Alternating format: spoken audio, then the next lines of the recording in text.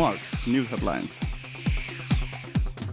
স্বাস্থ্যমন্ত্রীর সঙ্গে বৈঠকে বগুড়ার 4 শিক্ষানবিশ চিকিৎসকের শাস্তি প্রত্যাহার হলে দেশের বিভিন্ন মেডিকেল কলেজে কর্মবিরতিতে থাকা শিক্ষানবিশ চিকিৎসকরা তাদের কর্মসূচি প্রত্যাহারের সিদ্ধান্ত নেয়। 18 বছর পার হলেও শেষ হয়নি যশোরে উদীচীর সম্মেলনে বোমা হামলার বিচার। পুলিশ 2টি মামলা করলেও রাজনৈতিক হস্তক্ষেপ আর সিআইডির প্রভাবিত চার্জশিটে 2006 সালে মামলা থেকে খালাস পায় আসামিরা। রাজধানীর হাজারীবাগ থেকে স্থানান্তর না হওয়া সব ট্যানারি বন্ধের নির্দেশ এবং দ্রুততম সময়ে ওইসব ট্যানারির গ্যাস, পানি ও বিদ্যুৎ সংযোগ বন্ধের নির্দেশ দিয়েছে হাইকোর্ট। ভারত মহাসাগরীয় অঞ্চলের জোট ইন্ডিয়ান ওশান রিম অ্যাসোসিয়েশন IOR এর শীর্ষ সম্মেলনে যোগ দিতে 3 দিনের সফরে ইন্দোনেশিয়া গেছেন প্রধানমন্ত্রী শেখ হাসিনা।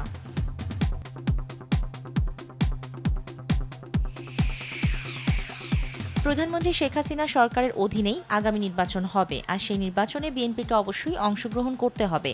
নওগাঁয় প্রয়াত আওয়ামী লীগের সাধারণ সম্পাদক আব্দুল জলিলের স্মরণ সভায় এ মন্তব্য করেন তিনি। 2014 সালের 5 জানুয়ারি নির্বাচনের মতো আবারও জনগণের সঙ্গে প্রতারণা নির্বাচনের পায়তারা করছে আওয়ামী লীগ, এমন অভিযোগ করলেন বিএনপির মহাসচিব মির্জা ফখরুল ইসলাম আলমগীর।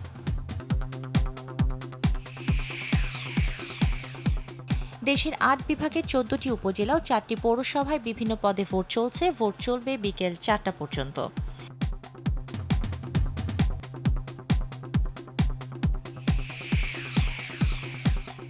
আট দফা দাবিতে বাঙালি সংগঠনের ডাকে 3 পার্বত্য জেলায় চলছে সকাল সন্ধ্যা হরতাল। বাড়ানো হয়েছে নিরাপত্তা বাহিনী টহল।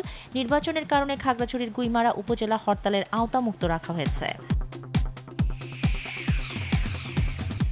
গেল মার্কিন প্রেসিডেন্ট নির্বাচনের প্রচারণার সময় প্রেসিডেন্ট ট্রাম্পের ফোনে আড়ি পাতার অভিযোগ প্রত্যাখ্যান করেছেন FBI প্রধান জেমস কোমি।